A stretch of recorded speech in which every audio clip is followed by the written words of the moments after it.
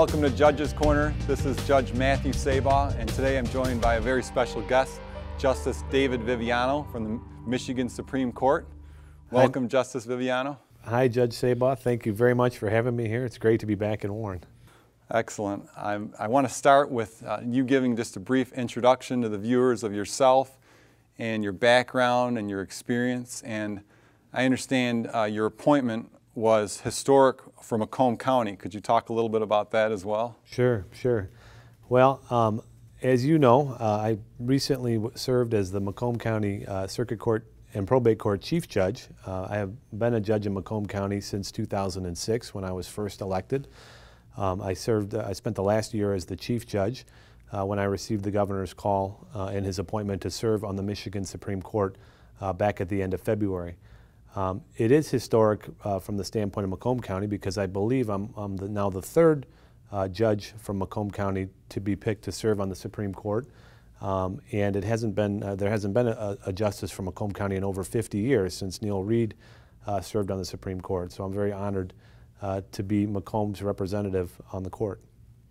And your experience as a trial court judge in the circuit court, can you talk a little bit about that? I sure can, and in particular how it relates to what I'm doing now, which I think is interesting because folks sometimes ask me if it would have been better preparation for me to be an appellate court judge before serving on the Supreme Court, but I actually think the trial court experience is very important in terms of understanding the impact of the Supreme Court's decisions on cases on the trial courts and how they're going to impact the litigants, which, as you know, serving in the district court here, we're in close contact with our citizens, we're in close contact with lawyers, and so you have a very good idea on a human level of how these decisions are going to impact people's lives.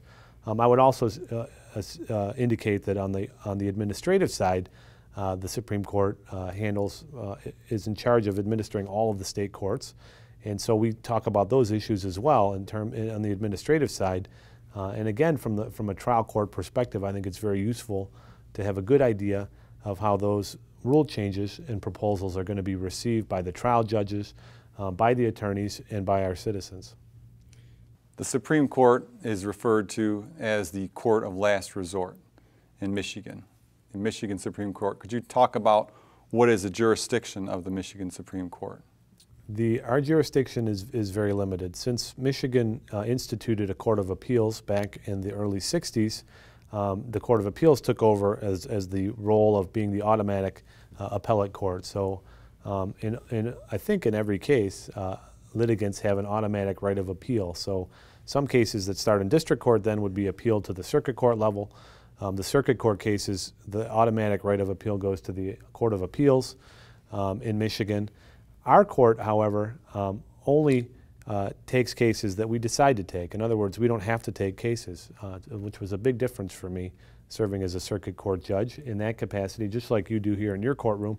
I had to hear every case that was assigned to me. The Supreme Court works much differently. We hear cases on application. We spend, in fact, most of our time deciding which cases to hear. We receive about 2,000 applications for leave to appeal each year.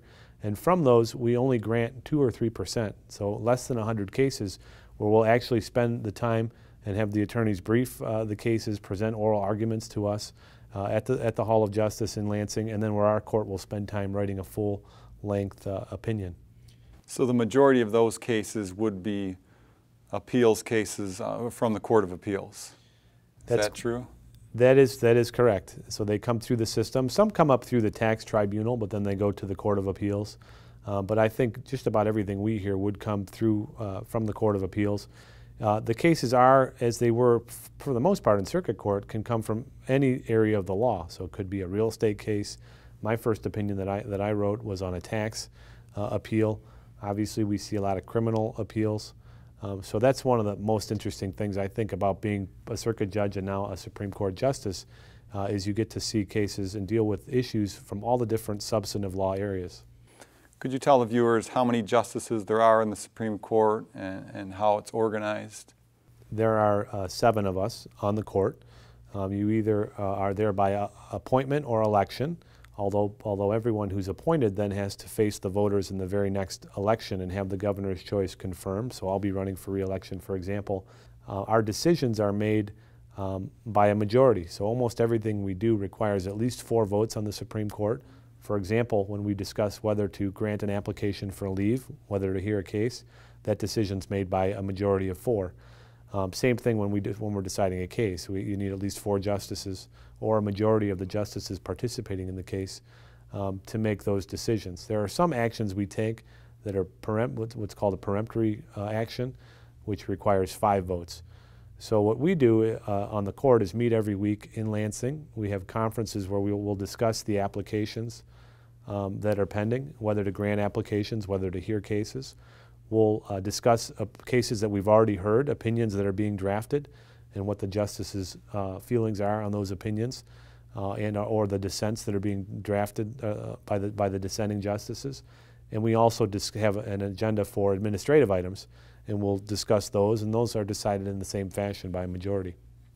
And how long is the court in session, or when does the court session begin? The court session actually begins September 1st, and then it goes to the end of July, July 31st. So I was appointed in the middle of the term, which was challenging. I had to hire staff and come up to speed to be able to carry out my duties on the court. And then there's a lot of pressure to get all of our work done by the end of the term, because cases that carry over, then the parties have a right to come and re-argue the case, and the whole thing sort of starts over. So when a party seeks appeal to the Supreme Court, how long could that process take? Is there any timeline? There is no official timeline, but things usually move pretty quickly by the time you get to the Supreme Court. What happens in most cases, they'll go, of course, as we discussed, first to the Court of Appeals, but there are some delays happen at that level in terms of putting the record together, which can be very challenging. So in order for the appellate judges to decide the case, they need to have a full record of the case, including transcripts of any hearings that happened in court. They need to be able to see all the pleadings and all the evidence that was submitted. And unfortunately, that sometimes takes time to generate the transcripts and so forth for the appellate judges to be able to have their oral arguments and have the briefing done. By the time a case gets to us, we're in a little more fortunate position because all that work has been done. And so the Court of Appeals transmits the record to us. And so once we receive an application, we generally take action on it fairly quickly, within a few months, deciding whether to grant leave or not. If we grant leave, then again, within a few months, usually, the case is put on for oral argument on our docket. And then there is an unofficial schedule of time for us to keep things moving in terms of the drafting of the opinion, the drafting of any dissent or dissents or concurrences that might happen. So we try to move quickly, although on more complicated cases or more contentious cases, it can take more time. One of the things that's always interested me in the law and excited me about the law is the fact that it's really living and breathing. The Constitution, written so many years ago, every day in the courts, it lives and it's tested. And part of your job as a Supreme Court justice is to make sure that the laws are upheld, but it's also then to write opinions and interpreting the law.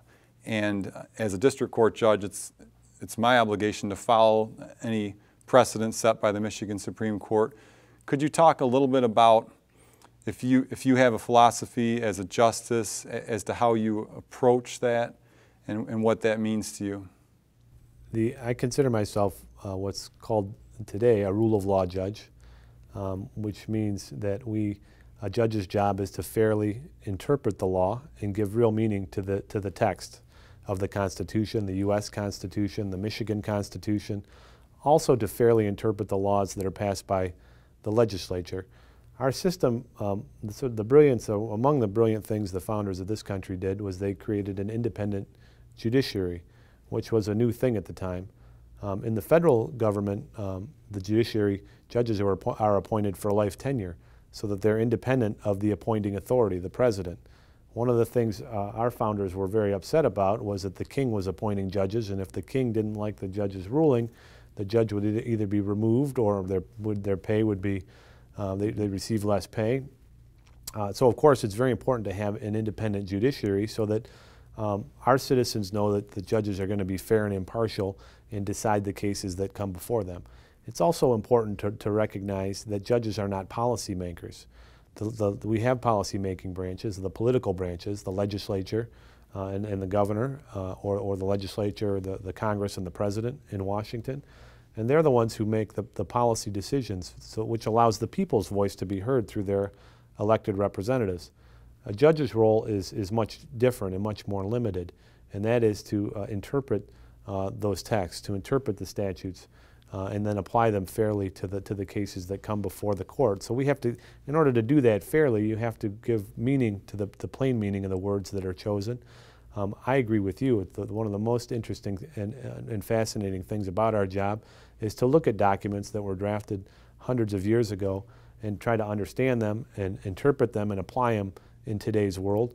I'm always struck by the genius of our founders in drafting a governing charter that still does have relevance today and that really comes into play on a daily basis in courts throughout this land, protecting people's freedoms, protecting people's rights, limiting the ability of government to grow and dominate over the citizens' lives.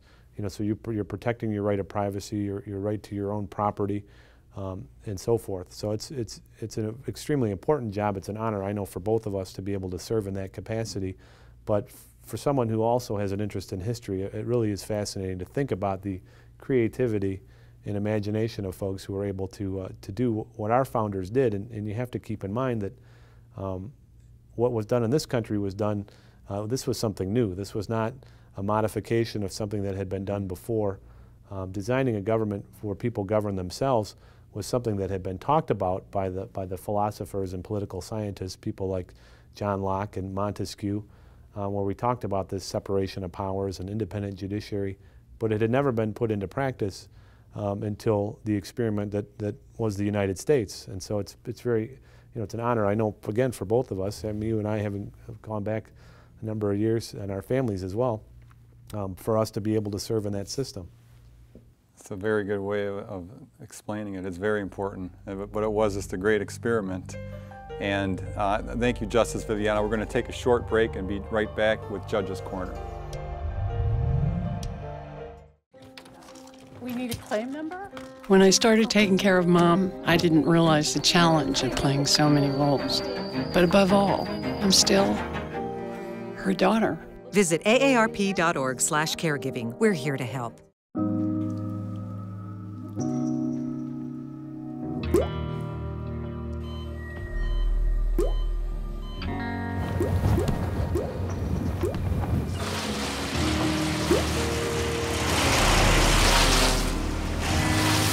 There are a million places you'd never consider texting.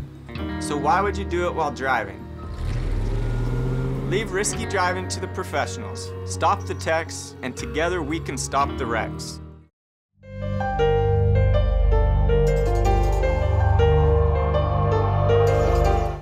Welcome back to Judge's Corner. This is Judge Matthew Sabaugh, and my special guest today is Justice David Viviano from the Michigan Supreme Court. Welcome back, Justice Viviano. Thank you, Judge Sabaugh. One of the things we talked about before the break was of the thousands of cases that the Supreme Court, that people want to have heard before the Supreme Court, only a small percentage of that actually gets selected to be chosen to be heard by the Supreme Court. What is the criteria for choosing those cases, and how does that work? Okay, and we mentioned this before. So in most cases, if not all cases, our citizens have an automatic right of appeal once. But you don't have an automatic right to have two appeals. So our court is a discretionary court in terms of what cases we take and which cases we decide to become involved in. And all of the justices have different criteria for cases that they're looking for. But generally speaking, our court looks for areas of the law that have become confused, where the precedents maybe conflict or have caused problems for practitioners or for our citizens in terms of how they're ordering their affairs.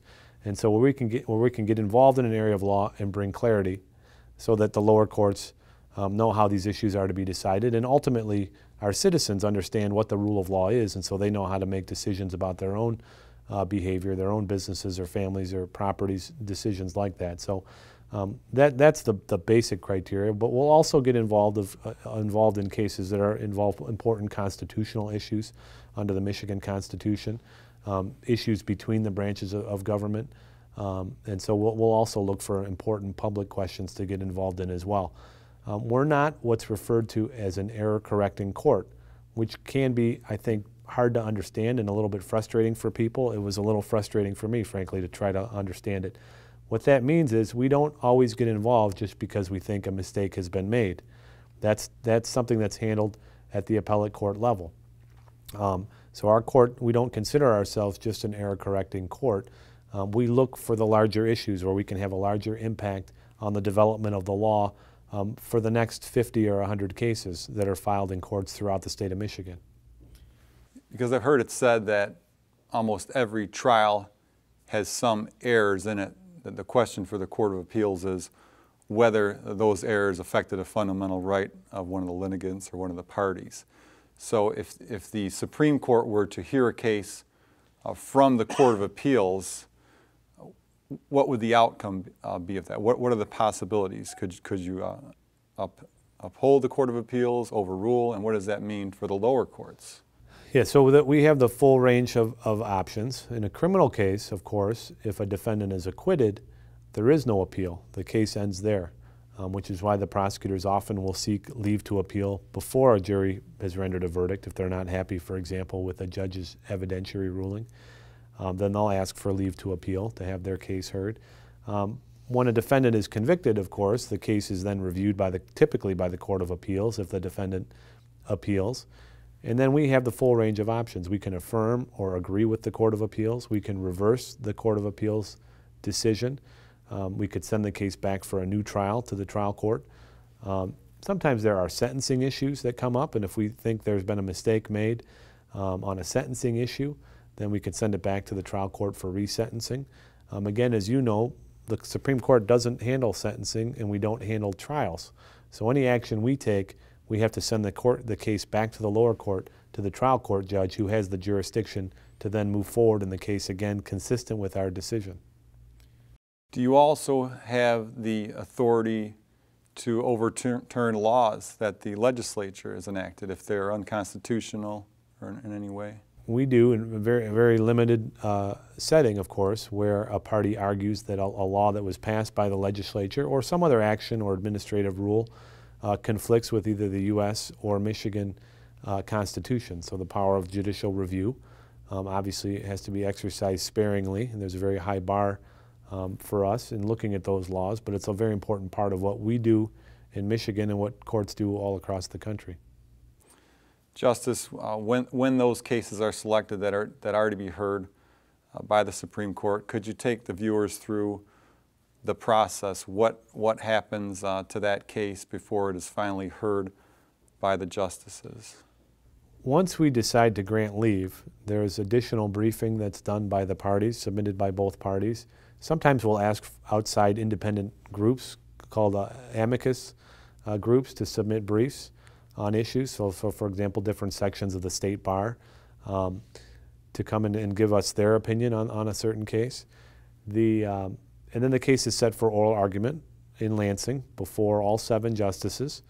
We'll all sit for typically an hour. Each side gets a half hour of oral argument and hear the case. And then immediately after that, the justices, we will meet in Lansing for conference and have a preliminary poll and see where the justices stand on the case. And then the writing will be assigned by the Chief Justice. If you're in the majority, you could be assigned to write the majority opinion.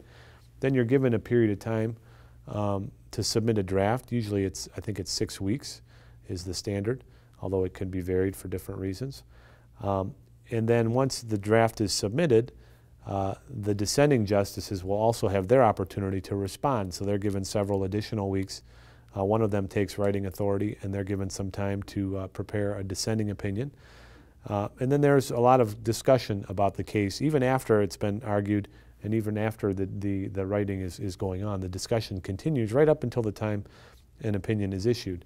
And the drafts, the drafts are always circulated to the entire court. So I will say I'm very happy and pleased to be on the court with the people that I'm serving with, because they are a very smart, hardworking, and engaging group. And so we've had really robust discussions about the law and about the cases.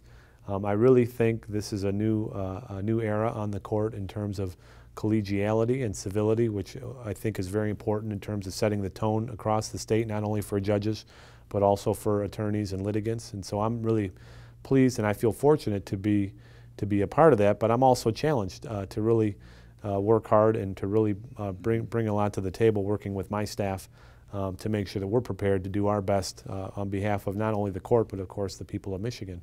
Well, I know you do bring a lot to the table, because you've really, when you were on the circuit court, you really advanced new technology in the courtroom, new technology to really bring justice to all the people.